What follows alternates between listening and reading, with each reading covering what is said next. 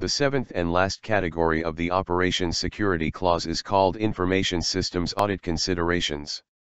The goal here is to plan and perform audit activities in a manner that doesn't have an effect on operational environments.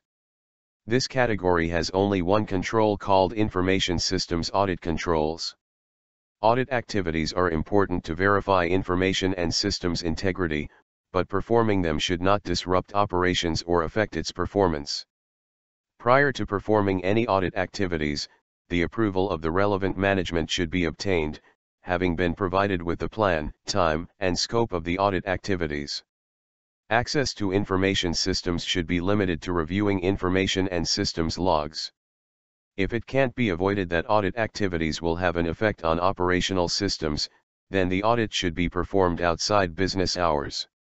If the organization is operational at all times, then other options should be sought, such as limiting the scope of the audit, or doing it in the least performance-affecting hours.